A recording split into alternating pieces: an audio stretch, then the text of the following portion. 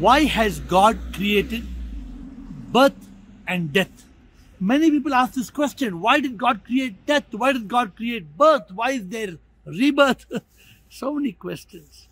We don't understand the simple logic. If God had not created death and God had not created birth, this world, this earth would come to an end.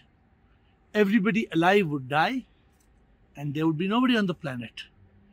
Therefore, to sustain this world, for whatever reason, God created birth and then He created death. And to join the two, birth and death, He created karma, the law of action and reaction. Who decides our birth? Not God.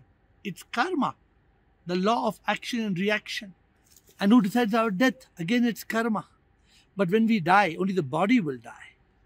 We, the me, the me, the mind and ego me, returns to earth in a birth. It's a rebirth. And this cycle of birth and death and rebirth and death and rebirth goes on and on and on. And we are reborn because that's how this world will continue. However, God or Sip, the Supreme Immortal Power, who people call God, created an escape. A very small fraction of humanity who realize we are not this body that die.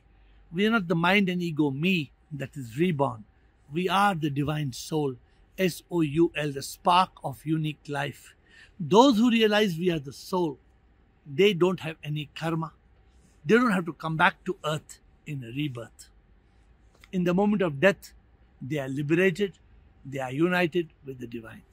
And birth, for two reasons. One, to make the cycle continue. And two, through the cycle, He gave us an opportunity to realize we are one with Him, to be liberated at death and attain nirvana, moksha, salvation, and become one with the divine.